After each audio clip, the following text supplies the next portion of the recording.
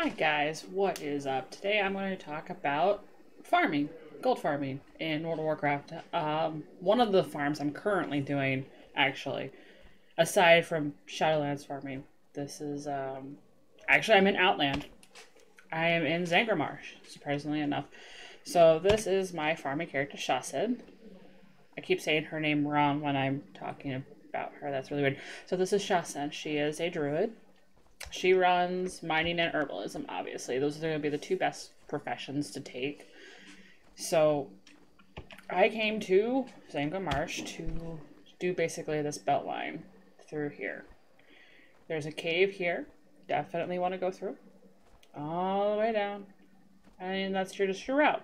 Lots of herbs, lots of ores. I got Shadow Dreadnought, Fell Lotus to drop, Dreamfoil, Blindweed, Ghost Mushroom, which we will talk about in a second.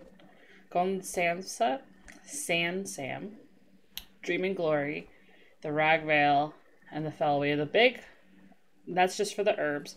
You'll also get the unidentified plant parts, which are for the Sporgar rep, which I'm almost exalted, actually, which is really weird. I thought I wasn't that close, but I was.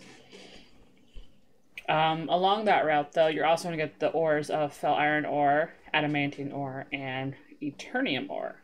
Now, I am running TSM, so I can actually see. So, like, Fel Iron Ore, for one piece, about 8 gold. A stack will give me 456. Now, obviously, I'm going to smelt that to actually get more bang for my buck. Same with the Adamantine, that is 1 gold, 59 gold. Let's see, do I even have it? As soon as I start smelting this, I need to go learn it. But in those drops, whether it's the herbs or the ore, you'll also have the motes drops, and the motes of earth, motes of life, and motes of fire. Obviously, your primal fire will be the big boy at 291 gold, primal life at 67, and primal earth at 5. Not going to be high contenders on those other two, but the Primal Fire definitely. I made 200,000 gold off of Primal Fires in a night. I paid for my token with one farm. It was great. That Fell Lotus will sell for about 32 gold. That gem, 2 gold, not too worried. But the big farm, where you can do in here, is in this little cave that's right here. It's called, where is it? It is called Fungor Cavern. It is right here. A little step. Basically, right here. And actually, I have had quite a few outside. What I'm coming in here for is ghost mushrooms. Ghost mushrooms sell for 40 gold a piece. I have 12, that's 480. I'm gonna grab this Dreaming Glory. I can never stop farming, ever. It's great. Dreaming Glory, I've got 14 gold worth of that. I have my priority. Every time you kill one of these little guys in here, you'll get, I think, 15 rep. Now, I'm out of range. Yeah. So there's only 3 ghost mushrooms that'll spawn in here at a time. So if you start at the upper, I'm gonna come back to those. If you start here, you'll come out here.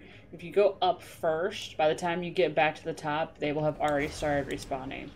I was getting Fel Iron Ore here. I've had 3 transmogs drop. 2. Some of which I didn't have. Again, you're going to get 15. Doesn't bother me any. I mean, it's all gold in the end, so that doesn't bother me one bit. But you'll get Adamantine Ore, you'll get Ghost Mushrooms, and you'll get Fel Iron. So yeah, I just wanted to show you this. I'm going to actually do the full route. So you can see the ghost mushroom spawns. Is that a... Okay, that's an adamantine. That is a really pretty model. I'm not gonna lie, that is super pretty. So, yeah, you're just gonna follow these caverns wherever you can. You got ghost mushrooms everywhere. I've actually left for a little bit to let that respawn. Normally I have Fel Iron Ore that spawns here. So, yeah. You'll make your money here. Not probably enough for a token, but it's a nice farm that people aren't gonna like always remember to do.